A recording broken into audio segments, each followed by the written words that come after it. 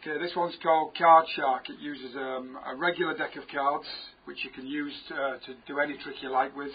You get someone to call stop. Paul, call out stop for me any way you like. Okay, stop. There? Yep. Oh, can you just initial that for me? I'll just show that to the camera. It really does initial it. You can do this anywhere, anytime.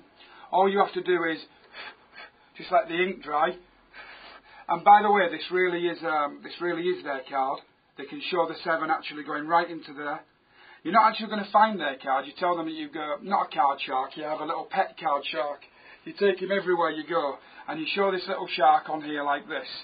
Now this little shark, he can find any card in a split second, really, Paul. Watch, he's gone off of here now.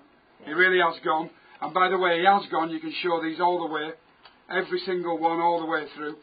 And now you run through the deck. There's only one red card with a shark, none of the others.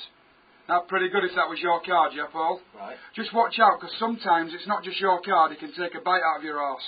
And now there's a bite right missing out of their signed card. All the deck is regular, all the way through, clean as a whistle, and that one's called Card Shark.